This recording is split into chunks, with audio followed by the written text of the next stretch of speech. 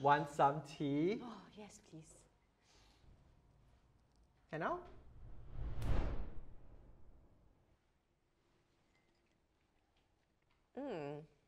Teacher, I think you're losing your magical touch. Why? The tea is not hot. Oh, let me fix that now.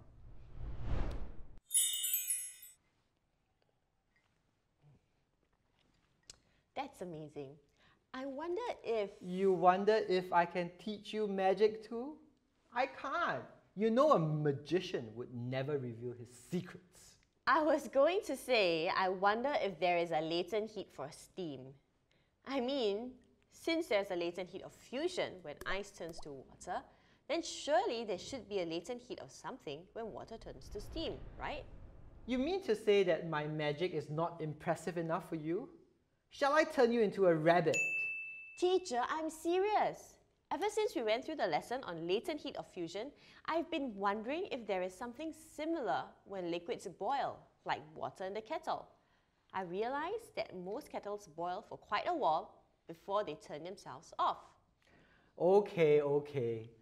Like the latent heat of fusion, there is something called the latent heat of vaporization, which is the energy it takes for a substance to turn from liquid to gas. So there is such a thing, and it's called the latent heat of vaporization. Yes, the latent heat of vaporization is the energy required to overcome the intermolecular forces that causes the molecules to stay together as a liquid.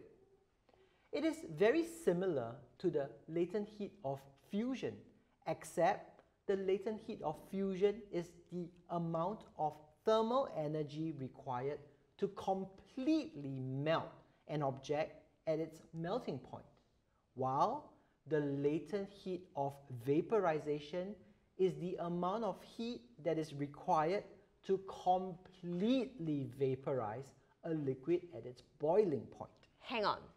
So is this latent heat of fusion the same for melting as well as freezing?